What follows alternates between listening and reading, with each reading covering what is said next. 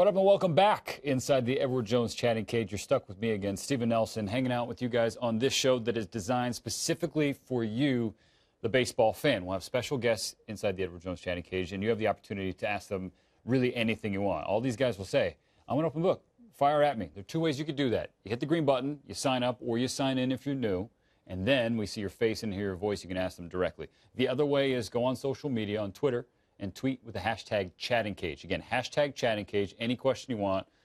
Got the Twitter feed right here, and I will read it to our special guest. And this one's special guest is Trevor Hildenberger of the Minnesota Twins, who's joining us now in Minnesota. First and foremost, Trevor, those unis are sick. Yeah, I love them. I like the powder blue. I hope we wear them more often, actually. The saying, it's thrown around a lot. Look good, feel good, play good. Does that apply in the big leagues when you have 162 of those games? Yeah, 100%. I think so. I think I try to keep a good, clean uniform. Teammates tease me because I never clean my sunglasses enough. They always have stuff on them, dried dirt, sunscreen, stuff like that. So I guess I could do a better job. But, yeah, I believe in that. Look good, feel good, play good. Trevor, are you a messy person?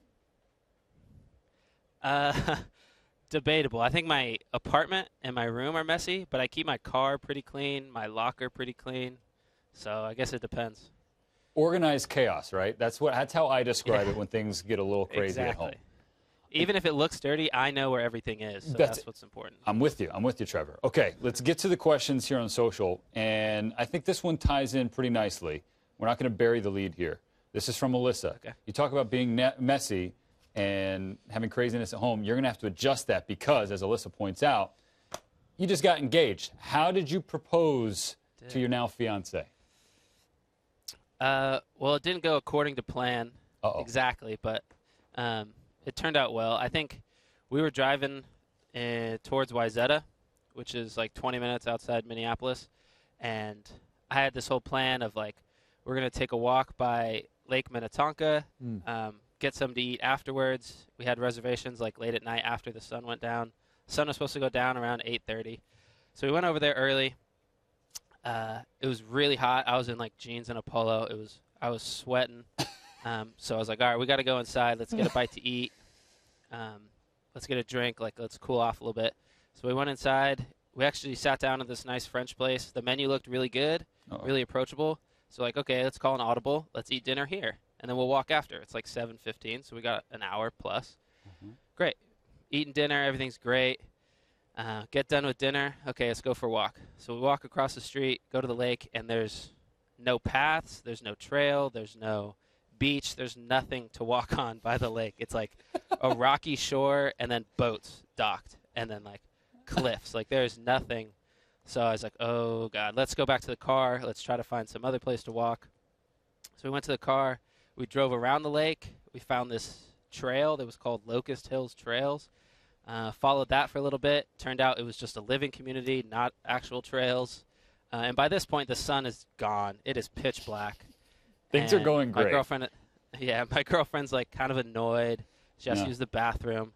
So we ended up driving back into Minneapolis, go to Lake Calhoun, and I proposed lakeside there in the middle of the night, basically. But we had the city backdrop. It was nice. It ended up. She said yes, which is the important thing. I was just going to say, she said yes, so it really doesn't matter how the rest of it went. The fact is, though, you now have a story that you just shared inside the Edward Jones chatting cage.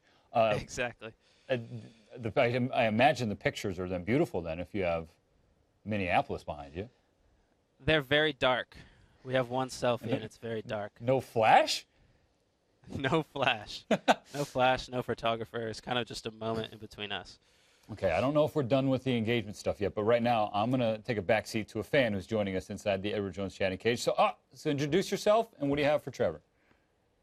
Hello, Mr. Hildenberger. I am Daniel from South Jersey. Congratulations on your engagement. And my question for you is, who is the funniest player in the Minnesota clubhouse?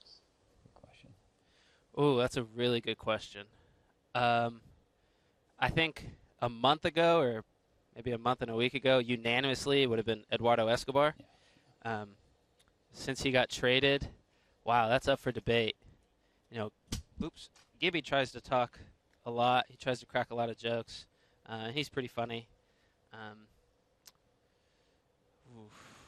You give us the front runners who are battling for Eduardo's spot here. So, Gibby. Gibby, Taylor Rogers, okay. Matt Belisle. I think they all crack pretty good jokes. Jake Cave. Jake Cave's really lively presence in that clubhouse. He cracks a lot of jokes. And Tyler Austin, too. All right. So this is the top. Who gets you, though? Again, overall might be up for debate. It's all subjective. But who's your favorite? Addison Reed. Addison Reed makes me laugh consistently almost every day. How so? What's his shtick? He just teases a lot of people. Like, nothing's off limits for him. He busts a lot of people's chops. It's a great time to be around. So it's Players Weekend, as you know, Trevor, and Brandon is chiming in. Hildy, I know it's just name-based, but was there anything else that wasn't related to your last name that you considered putting on the back of your jersey? Yeah, I actually initially wanted a burger emoji, but I was informed that we couldn't have emojis. What? And it came out that Brad Boxberger had a box and a burger, so his would have been cooler anyways. But I would have just used the burger emoji. I got a couple other nicknames, but I don't know if they're really jersey appropriate. That has to given to you by Addison Reed? Given to me by a couple different people. It's probably a service time thing, Brad, and versus yourself for the burger emoji. You earn your stripes. I think it'd be great if your teammates got to pick your nicknames. Like next year, like if a single teammate got to pick everyone's nickname, or if teammates just voted on it and you didn't get to pick your own. I think that would be hilarious. Trevor, I'm all in on that. I'm all in because I've seen some that are, a little basic, and some people just even put their last name, and that kind of, like, there's going against the grain, and then there's being a party pooper, being a Debbie Downer. So I like that.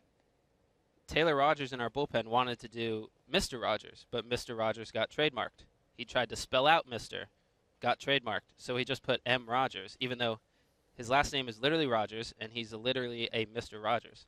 So I think next year he should do Space Needle, because Space Needle is what we call him. It's what our AAA bullpen coach called him. Like, anytime they would come out and try to signal down to the bullpen, if you don't have a bullpen phone, he'd come out, put his hat on his fist, say, Space Needle, get up.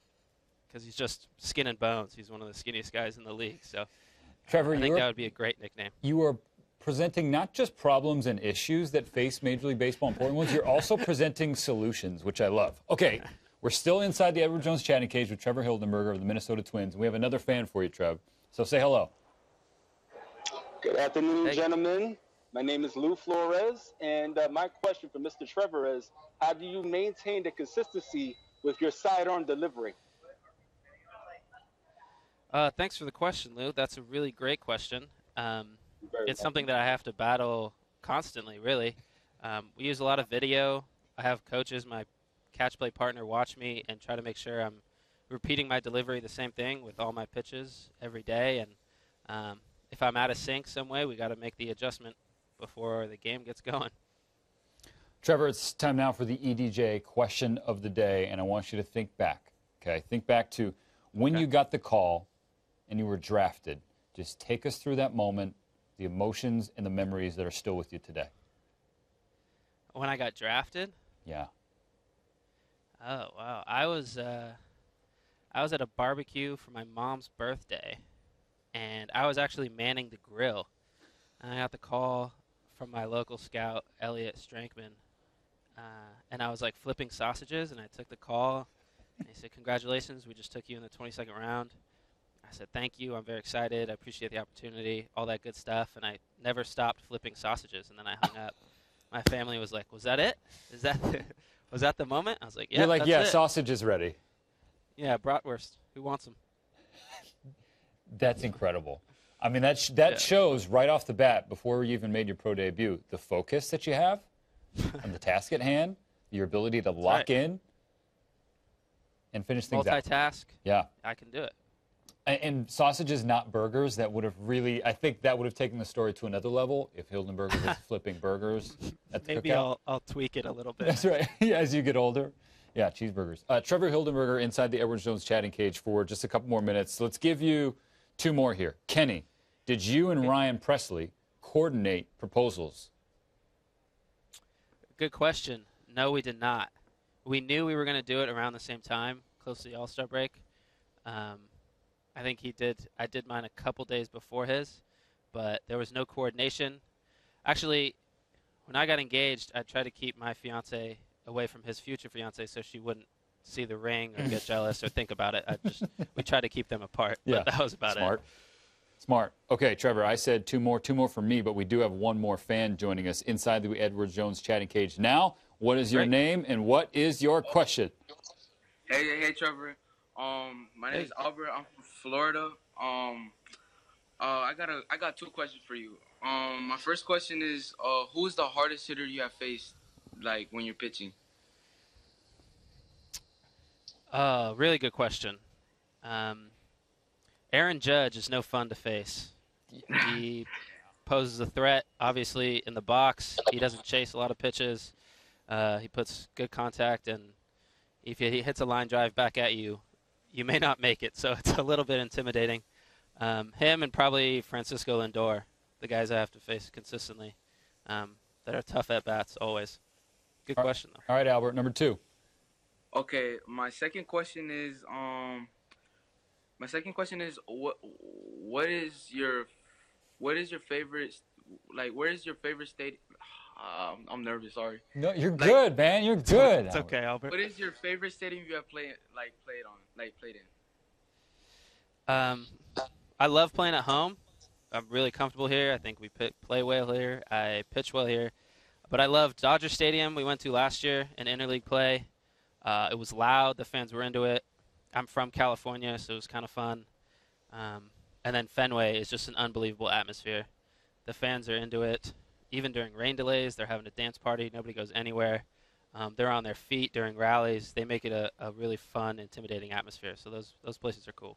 Twin Cities are beautiful if you ever get a chance to go. You're watching the Edward Jones chatting cage. Like, I've never been out there. You should go because it's awesome. The walk-off question, Trevor Hildenberger, before you leave. Let's settle the burger debate with Hildenberger, okay? So, you're born in Northern California, correct?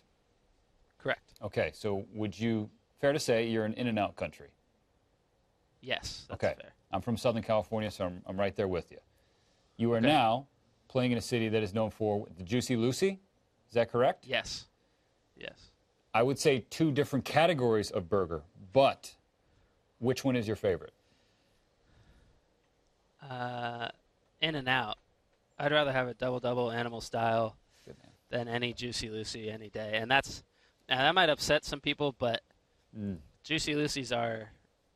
I mean, I went and waited for like an hour and a half for one. Say it. Say the word. I saw it was on the tip of your tongue. I saw what you were about to say. It's overrated. It's overrated a little bit. Glad you did it. Glad you said it, Trevor. I'm with you. We're native California sons. We know that it's not like the most expensive or fanciest burger you're ever going to eat, but the value and the taste, it's hard to beat. It's consistently great, always. Steady.